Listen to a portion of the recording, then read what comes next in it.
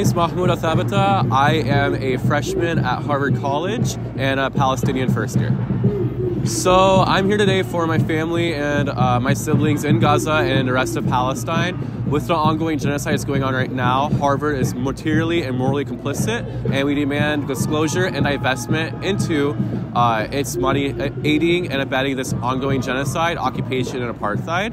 Right now behind me, you're seeing people chanting Free Palestine and for Palestinian liberation. The moods are very high right now, and community is going extraordinary.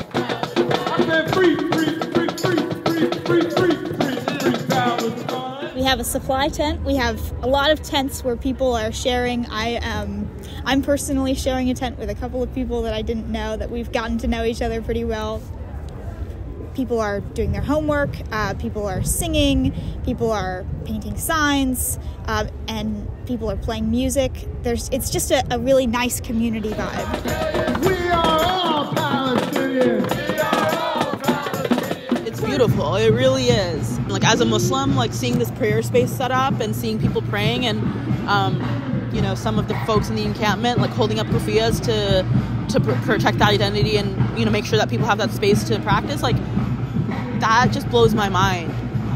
Like, it's been cold, it's been wet, it's been very emotionally difficult at times. It's also such an incredible community of people who care deeply about each other and who care deeply for Palestine and for Gaza, and we hold each other close and have a lot of love and respect, and we're really all united in our fight for a free Palestine, and that's why we show up. I'm a member of HGSU, Harvard Graduate Students Union, and I believe that what we're doing right here is protected by concerted activity. I think that the vast majority of people at this university are in solidarity with us in various ways. We've been receiving like floods of texts, like donations, food drops coming in. Our encampment is going strong. We're having such a powerful movement today, and this community is one that's built on love and collective liberation. The central story here is not students are creating encampments. The central story is not even students are facing repression for creating encampments. The central story is that there is a genocide going on in Gaza. I hope that we can center our attention there, even as this very exciting and interesting and novel and perhaps scary thing is happening here in the yard. You know, I think it's a small part of a global movement for a free Palestine.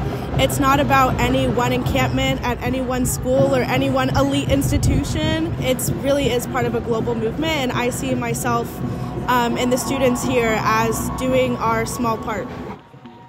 I think that we're just a drop in the bucket, and drops add up to waves and oceans, and the more waves there are, the bigger difference we can make. And I'm just a small part in it, but I know that Harvard divesting is going to make a difference, and Harvard must divest now.